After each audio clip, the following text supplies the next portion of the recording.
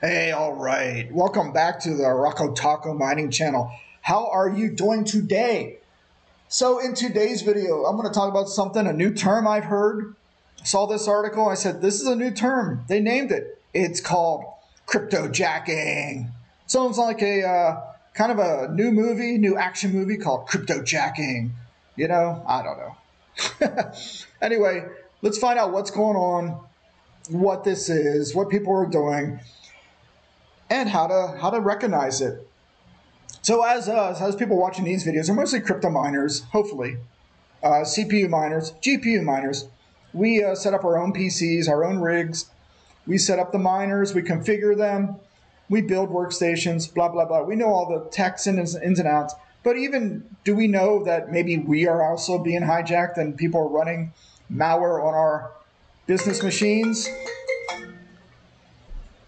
our editing machines, our gaming machines? Sometimes you just may not think to notice, but this article will talk about some of that stuff and take that and then add that to normies who don't know anything about this and how prevalent and pervasive, is that the right word, this can become, where these cryptojackers are utilizing all these PCs through malware net to mine crypto to their wallets. Even for miners themselves, you download a miner, just inadvertently, you don't change the wallet address that's defaulted in some of these miner scripts.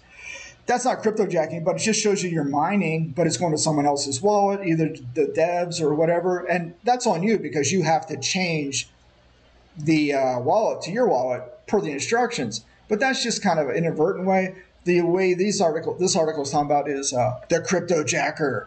I just love that term, man. Starring Samuel Jackson. It's like a cool action movie coming out. Let's go on. There's a need to mine. Basically, how else can these hackers make money? Instead of doing it the honest way, buying equipment, setting it up, why not just utilize other people's stuff out there? And that's what they're doing.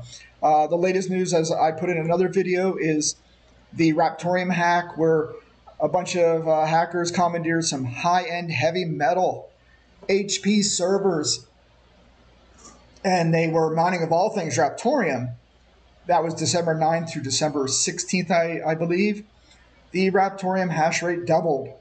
The price, I think, stayed the same. Difficulty jacked up. They were found out a little bit.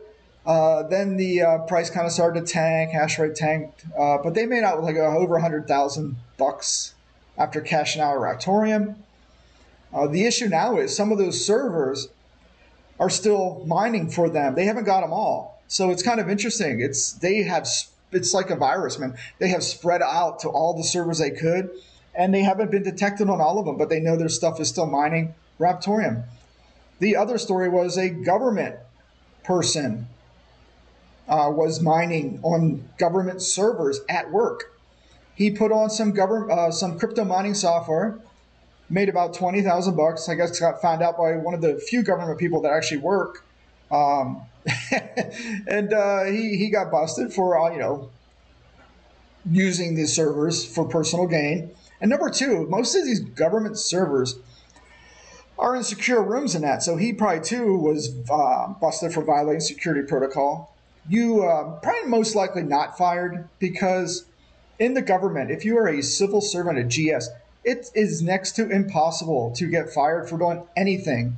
You can commit any crime or anything, and as long as they know about it, they're all right with it. That's from my personal experience working with government people. So if you want a job from cradle to grave without having to worry about working or doing anything and just riding out your life, leaving in a body bag, just go become a federal government employee. Cha-ching! I mean, that's the white-collar welfare. That's what we called it, the white-collar welfare of the government employee. Yeah, you should see some of these jokers, man. Woo. You want to talk about a little Napoleon syndrome? Go work with some government people. All right, sorry, I got off on a tangent. I was having a PTSD having worked with some of those people. Terrible people, terrible. And if you're one of them, get out. Save your soul. All right, let's go on. So that was this tangent. That's one of my tangents. I shouldn't rant like that, but again, you got to keep it real. Let's see. Yeah, now they're saying profitable Profitable crypto mining requires specialist rigs and even entire farms and machines. The hardware costs must be recouped and the running costs permanently offset. So even then, it isn't all free money. Yeah, we all know that. Honest crypto miners in this community, we know that. You got to pay for electricity. You got to get your ROI back on your equipment, your time and money to get this stuff up and running and maintaining it. It's the honest way is a difficult way, and but you know that's why these people are trying to circumvent it and use your machines, your electricity to mine for free. You know, yeah. Unless, let's go back through this. Unless, of course, you're using, here it is. Yeah. Unless, of course, you're using someone else's computing resources to perform your mining. Using someone else's IT resources without permission is a crime. Where's that dog, that crime dog? What was his name? I forget. They should have that cyberjacking logo. Who can be the mascot?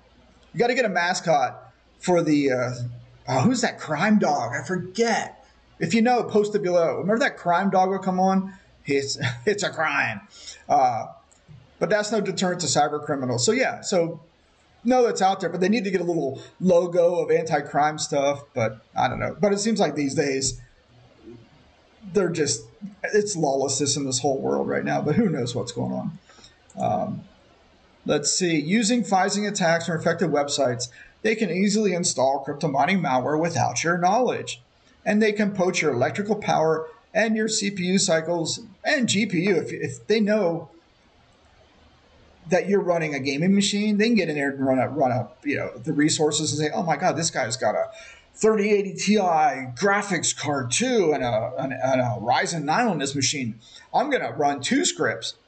I'm going to run a CPU miner and a GPU miner and do that. They can do that, I guess. That's what this whole article is about. Oh my God. Another way they can crypto mine on your dime is to infect websites so that visitors' browsers join a crypto mining pool and run JavaScript crypto mining scripts.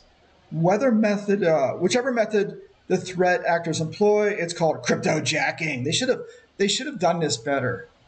They should have bolded and capitalized that. Cryptojacking. I love that term. And it lets them make a profit while you face higher utility bills and reduced performance. Boy, oh boy. I saw this article went, you kind of knew stuff out there existed. You read the articles and that, but then you start reading that people are writing about it more. It's a problem. So this article is kind of good in that it brings awareness to it, but most normies have no idea. Most businesses have no idea about this stuff. If they have good IT people, they should be able to spot it. Even at home, it's hard to know this stuff because most people just put their computers in the corner and forget about it. All right, because they try to compromise as many computers as possible across as many organizations as possible, their pool of computers becomes large and powerful. The cryptojacking ecosphere, right? I don't know. That power means they can materially contribute to the mining processes and get rewarded. Okay, let's go down to here, how to spot crypto mining. Let's go to this. Let's just get right to the juice. You guys get the point. Cryptojacking is a thing. We're seeing it more and more, and it's becoming profitable for the criminals. Oh, let's see. What does this say?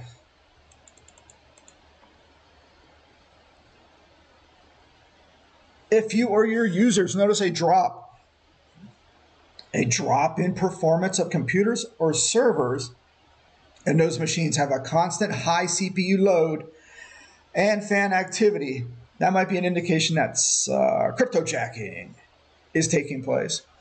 Cryptojacking, they missed the point here. There's also GPUs, and that's going to be a little tougher, probably, unless you hear your fans always winding up and running hot. The CPUs will run hot. Yeah, it's tough to spot, but performance-wise is one of the key indicators. But your computer can still run performance okay if you're doing GPU mining. But if you're trying to do video games in that, yeah, you're going to notice it's like, why is this game not working out? And then maybe you're being cryptojacked. You don't know. You got to check. All right. Sometimes poorly written and badly tested operating system or application patches can have adverse effects that share the same symptoms. Exactly. You don't know if it's a lot of crap extensions you downloaded to your browser, a lot of applications you put on your system. Stuff isn't jiving well with Windows Update, which is always a problem. Drivers are incompatible with these latest Windows 10 updates or 11, and that may be the problem as well. So it's almost what is going on with my PC, and cryptojacking isn't going to be the first thing that comes to anyone's mind, most likely. Maybe people that know about it will say, oh, let me just check, see what's running. I don't know. But if you're seeing a sudden, widespread number of affected computers and there haven't been any scheduled patches rolled out, it's likely to be cryptojacking. Yeah. Got to watch out for that cryptojacking. All right, let's see what else is going on. Okay, then here's the other point too. They can go in and crank and then run, and then if someone's halfway savvy, they're going to say, why is my PC overloading? And that's going to give them, that's going to tip their hand. That's going to give it away that, hey, something's on this machine running out of control. So anyway, some of the smarter cryptojacking software limits its CPU load when it notices a certain threshold of legitimate user activity. So I think they get on there and say, oh, the guy's playing a game. The guy's actually on there doing programming or using Visual Code or he's actually using Excel spreadsheet. There's actually active user engagement on this server, workstation, PC, laptop, whatever. So then they can probably throttle what they're doing and scale it down. That's pretty smart if they can do that. All right, this makes it harder to spot, but it also introduces a new indicator. If the CPU and fans go higher when nothing or very little is happening on the computer, the exact opposite of what you expect, then it's likely to be cryptojacking. Yeah, if you're out there doing a lot of web stuff, watching videos and that, your fans are going to spin up. Even some of the plugins, extensions to monitor crypto or stocks or anything with a lot of graphics involved, it's going to hit your graphics card and cause your fans to spin. Even running stuff in the background, the backup stuff like Time Machine on your Mac. When that thing kicks off, it's going to start chugging your CPU, kill your video performance. It becomes a hog. So you got to be mindful of that. But there's ways to check it. Like for Mac, you bring up Activity Monitor, and you got to educate yourself to see what's running. Like, oh, what's this script? And like. I forget what Max is, Backup D or something, or there's a couple of daemons that run. And then you've just got to say, oh, I have my backups running during my peak work time. No, don't do that. Running at 3 a.m. or something like that. Change that. All right. Cryptojacking software can also attempt to blend in by pretending to be a process that belongs to a legitimate application. They can use techniques such as DLL sideloading, where a malicious DLL replaces a legitimate DLL. Oh, my gosh. I didn't know about that. The DLL is called by a bona fide application when it launches, or a doppelganger application that has been downloaded behind the scenes. Once it is called, the fraudulent DLL launches a crypto mining process. If the high CPU load is noticed and investigated, it appears that a legitimate application is misbehaving and performing in an adverse fashion. Okay, so they kind of mask themselves. That's pretty interesting too. With such measures being taken by the malware authors, how can you recognize cryptojacking for what it is and not mistake it as an errant but normal application? One way is to review the logs from a network devices such as firewalls, DNS servers, and proxy servers, and look for connections to known crypto mining pools. Obtain lists of connections that crypto miners use and block them. For example, these patterns will block the majority of Monero crypto mining pools.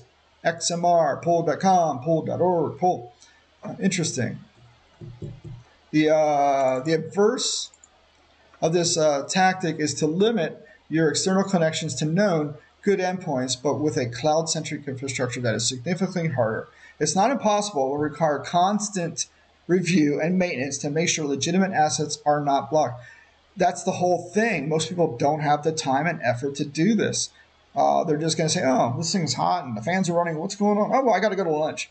Anyway, let's say cloud providers can make changes that impact how they are seen from the outside world. Microsoft heavily maintained a list of all the Azure IP address ranges, which it updates weekly. Not all cloud providers are so organized or considered. Yeah, they don't care.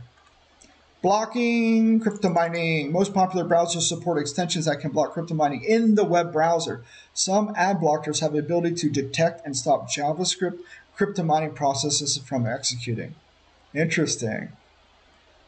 I need to look into that more. I need to make sure I'm using the Brave browser, and I think Brave should protect me. But I'm going to go check my security levels on that.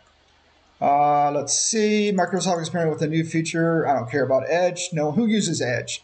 I don't use Edge. I think I use Edge for 5 seconds when I install Windows until I can download Chrome. I quickly delete Edge. That's about my extent of using Edge. So suck it, Bill Gates.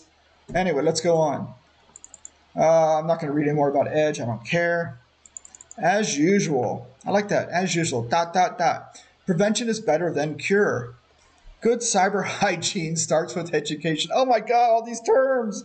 We got cryptojacking. Now we need cyber hygiene. Oh my God. All right. Good cyber hygiene starts with education. Make sure your staff can recognize typical phishing. Is it phishing or phishing? It's phishing, right? I don't know. Who knows? It's like niche versus niche. I don't know. Phishing attack techniques and telltale signs. Make sure they feel comfortable raising concerns and encourage them to report suspicious communications attachments or system behaviors. Yeah, you never click on a link in an email, folks. Don't do that. It might download something. Always use two-factor or multi-factor authentication when available. Yeah, it's not that hard. Just get used to doing it, even though those can be hacked as well. So nothing is foolproof. Let's see. Anything else here? Then they talk about just other things. Privileges, stuff like that. Implement email filtering to block. Nah, most normies aren't going to do this. This is for network systems and businesses, and I think talking about check your firewall, proxy and DNS logs, and look for inexplicable connections. How are you going to know that? Again, if you're normie, and they're accommodating a lot of normie servers out there, no one's come on, these guys aren't going to know it. This is for IT folks. Automated tools can help with this. Block access to no crypto mining pools. Prevent the atomic execution of macros and installation processes. All right. And that is it. Oh, 0 comments. See, that's my point. If this was really a concern to people, or people even knew about this, or there'd be some comments here. Although the article is probably new, but still, it's just the guy picked up on a niche topic, and it's actually happening out there. I will go out and check my browser security. I'm going to double check. I didn't know about the JavaScript poll thing right here. That's something for me to check into. I know my Mac's been chugging, and I keep watching Activity Monitor, and it's mostly the Time Machine backup daemon running. So that's because I've been up late working, and I go, that's usually when the backup script kicks in. Trying to think what else I've seen. Network stuff, but I have checked the logs. I saw someone trying to connect to my Mac once, and I might have been through, what is that? Apple Share? Oh, I'm going to find it in a sec. What is that? Yeah, whatever. That comes up and recognizes your PC or your Mac, and they say, oh, I'm going to connect that, but they don't have permission. So I think someone inadvertently did that, but it freaked me out. And that's when I went to my router logs and said, who tried to connect to my MacBook? And, but then I turned off the Wi-Fi and kept it on the Cat 5, the wired connection, just to limit down any Wi-Fi if someone picked up my Wi-Fi. There's also a way to go in your router and not broadcast your Wi-Fi ID, so they don't bring up your phone and say, oh, look at that Wi-Fi. Even though it's protected, I can see this guy's Wi-Fi. There's ways to block that. You just say do not televise or do not broadcast the Wi-Fi name to the public. Well, that's it. I thought this was an interesting article. Cryptojacking, be prepared, have good hygiene, monitor your systems. Basically, normal stuff for malware is just keep first indicator if your fans are spinning more than usual and it's hot when there is no activity, when you're just kind of just sitting there going, why is this laptop or this workstation out of control? Why is this thing hot? And then start checking. Typically check your browser security levels. Don't have it wide open. And that's all I can think of. And most people don't know to go in to Task Manager and look at stuff. Most people don't know to go into MacBook Activity Monitor and see what's running. They don't know what they're looking at. So this is almost prevalent everywhere. You got to admit, it's got to be running everywhere because hardware is expensive for crypto mining. Electricity is expensive in some places, and they don't want to pay any of this. They just want to use your servers and mine crypto. All right, that's all I got. I thought it was kind of an interesting article. What do you think? What are your tips for blocking or checking for people who are hacking into your machines? It's kind of difficult. I mean, you really got to be on it. You got to make sure stuff is set up correctly. Your firewalls, don't drop all what do you call it? All the security measures on your Windows either. I got to double check mine because I know when I install stuff, when you're installing mining software, the browsers complain because there's an exe or something inside the zip file, and they hate that. But you override it and make it download. So I got to double check all that stuff, and I think I'm good to go. But I'll pass over on that and make sure all is set accordingly. Highest level is sometimes good. Like I even turn off stuff on location. I don't want location tips. I don't want cookies. I flush cookies at the end of each session. What else I do? Security's high. I don't mind. So there, I don't mind those extra settings. If it's going to make it more difficult for someone, they'll move on to someone a little more easier to hit. All right, that's all I got. So beware of crypto jacking and have that good hygiene, that good crypto hygiene. All right, that was an interesting article. Take care. I'm out. It's snowing. It's snowing. I'm in Idaho in December. What's wrong with me? It's snowing. Yeah, it's gone play in the snow. All right, I'm gonna go. Take care, guys. If you like this, man, just give me a thumbs up. It's kind of fun article, fun video. What are you gonna do? Just got to be mindful of stuff. And we'll go forth and make more videos. All right, take care. I am out. Dun, dun, dun, dun, dun, dun. Time to go out and play in the snow. And stop, guys. Stop recording. All right, take care, guys. I'm out.